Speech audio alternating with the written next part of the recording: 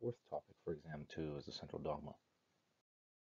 So what we're going to do here is take all the information we picked up from topic B, anything from chemical reactions, from bonding, into building of macromolecules, including things like dehydration synthesis and hydrolysis, to build our final macromolecules, DNA, RNA, and protein, to produce life. Reminding everybody that proteins, since this is where we start, are macromolecules that are built from monomers to polymers using dehydration synthesis, and that each individual protein has an individual function or multiple functions, that they're all based specifically on their three-dimensional structure. No structure, no function. But this particular topic is going to deal with how we produce them, what are the instructions to make them, how are they made, and what exactly is more in detail of their composition. The main idea here of the central dogma is going to be based on three concepts or three components: DNA, RNA, and protein, and the three processes involved in this, which are going to be replication, transcription, and translation. And the idea that this all revolves around a cycle in which DNA acts like the blueprint or the carrier of genetic information, which then needs to be decoded by a process called transcription into RNA, which is the decoded message that can be understood by ribosomes to produce protein. So that idea puts together the entire concept of central dogma as the source and order of all genetic information, turning it into something functional. Here in this slide, we represent visually what that central dogma is, starting with DNA, which is usually found in a eukaryotic cell inside the nucleus versus a prokaryotic cell in the nucleated region. And DNA undergoes the first process called replication to make more of itself and more cells. And then it needs to be decoded by a process called transcription into RNA. That is the version that most living things can use to understand and produce protein.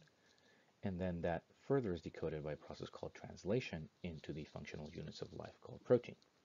Reminding everybody that this is a cycle because it is those proteins that perform all those processes mentioned. Replication is performed by a protein called DNA polymerase, transcription by RNA polymerase, and translation itself is performed by a combination of protein and RNA called ribosomes.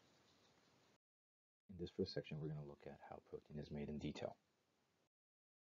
Obviously, there's plenty of examples of proteins. What do they do? Most of us have heard variations behind them.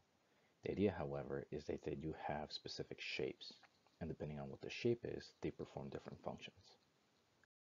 In topic B, we learned how proteins are built from monomers to polymers utilizing amino acids, both having a carboxylic acid on one side, an amino terminus on the other side, and usually having this R group or variable group that made 20 available amino acids slightly different from one another.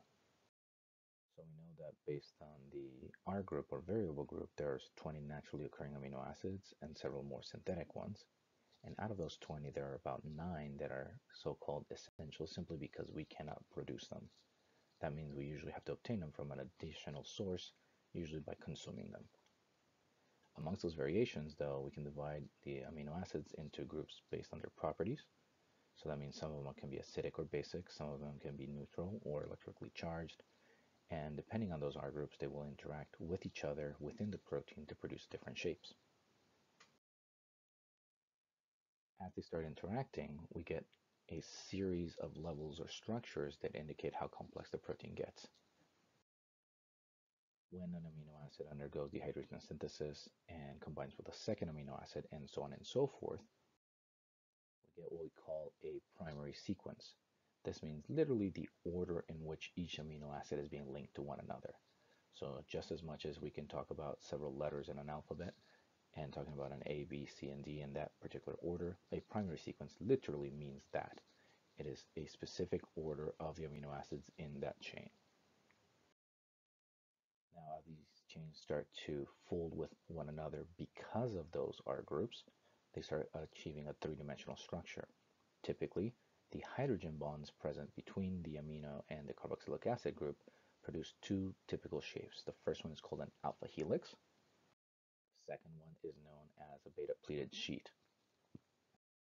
Both of these kind of side by side get unique looks or three-dimensional shapes, and as they start combining with one another, we enter something called a tertiary structure, in which part of the R groups or the variable groups, additional hydrogen bonds, and other chemical interactions like ionic bonds and disulfide bridges all start building what we call a tertiary structure. This is more or less the overall three-dimensional shape of the protein, so it now takes a full-blown shape from it. However, this is not necessarily the only shape it can take. Sometimes they can continue to interact with additional proteins into what we call a quaternary structure, meaning multiple proteins interaction with one another. Probably the typical example that most people are familiar with is hemoglobin in the blood that is composed out of 4 separate proteins assembled into a much larger structure. So on the lower right-hand side, we see kind of the step-by-step assembly into these larger structures, going from the first sequence, or the primary structure, which is literally just the order, into the secondary structure, into alpha helices and beta sheets, which are in this case the interactions of hydrogen bonds between those same amino acids. And then ultimately, those secondary structures assemble into these final tertiary structures, or three-dimensional shapes. Nonetheless, those three-dimensional shapes can interact with additional three-dimensional shapes to form into what we call a quaternary structure. So as we just keep on trying to define, proteins and their shapes are how we determine function. As we start giving them shapes, we categorizing them into 2 typical shapes or structures referred to as the globular ones, which look spherical, or more fibrous ones, which are usually thin and long. Now, depending on which type of these do they fall into, most of them, the globular ones, end up having some sort of activity that they can perform, whereas the fibrous ones end up being more structural to build things or hold things together.